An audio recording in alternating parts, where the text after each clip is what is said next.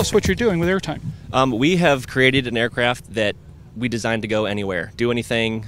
You see a nice spot that looks like a good fishing spot, you plop it down right there and go for it. And that's what we're trying to do with this aircraft, is go anywhere, do anything, have some fun with flying.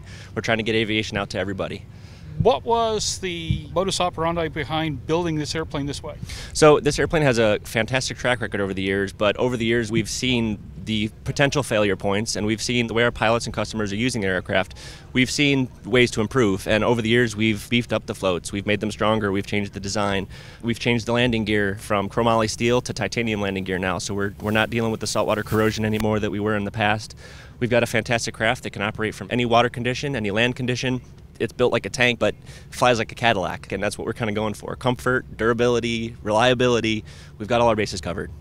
What is the transition like from your standpoint from regular grade A, boring brand aviation to a trike? What do they need to know? What does it take? What are you learning in teaching these people to transition to a whole different way to fly? Well, I'm a great example of that because I started as a fixed-wing pilot. I came down to Fort Walton and did a demo flight in one of these, and I was like, this is amazing. This is what I want to do. Simple transition. If you think about it as, complicated reverse controls, that gets confusing to some guys, but if you think about it as you're flying the wing, it takes all the complication out of the equation. You push up, the nose goes up, increases your angle of attack. You pull in, the nose goes down, decreases your angle of attack. If you think about it in those principles, it makes flying it simple. It's very intuitive, it's very straightforward. You feel everything that the wing is doing, so it makes it very easy to feel what the plane is doing. At the same time, though, amphibious operations is an abusive way to treat an aircraft. How are they holding up? They're holding up great. Like I said, we got titanium landing gear, we've got powder-coated aluminum.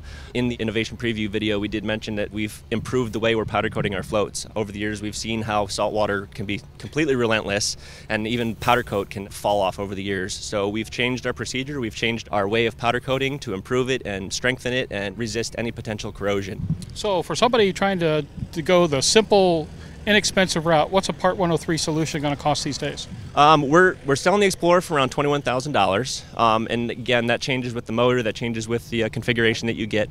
In fact, I just had a customer walk up here and said, man, this thing's cheaper than my Harley. So we're making it so that people can either get a new toy that they never thought possible. And like you said, Part 103 takes away some of those restrictions that might have kept somebody from going through the process of getting their sport pilot's license to fly a Cygnet.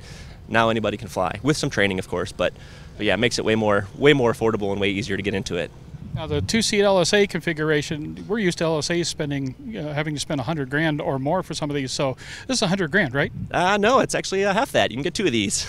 Well, not really. It's $57,000 is the starting price for the 80 horsepower Rotax, and then we've got about $63,000 starting for the 100 horsepower Rotax. So we go up from there depending on bells and whistles and what kind of paint job you want, and we've got a laundry list of options you can add, and we really work with the customer. We tailor it to whatever the customer is looking for. Now you have a training operation to acclimatize and accommodate people who have not been weight shift pilots in the past? Yes, sir, we sure do. We've got a training facility down in Fort Walton Beach, and Michael Percy, the owner of the company, is also a FAA examiner, so we can take you from zero to hero. We can do the flight training, we can do the certification and everything, and get people in the air. It looks like you got a phenomenal little product there, and I can't wait to try it out. And we thank you for spending time with Aero-TV. Yes, sir. I thank you very much for the opportunity, Jim. And whenever you're ready to come down, we'll make that happen.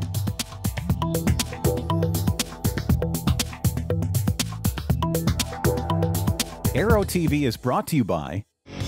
Based on the popular Sling 2 LSA, the Sling 4 was designed to be the most practical and desirable lightweight four-place experimental aircraft on the market. Find out more about this 115 horsepower turbocharged airplane at airplanefactory.com. Are you stall smart? Ever since Orville and Wilbur took to the skies, pilots have been taught that the more airspeed you have, the better off you are. But over the last 100+ years, we've learned that's not always the case. Take stalls, for example. The common belief is that if you have sufficient airspeed, the aircraft won't stall. The fact is, an airfoil always stalls at the same critical angle of attack in relation to the relative airflow, regardless of airspeed, configuration, or weight. Learn more at aspenavionics.com.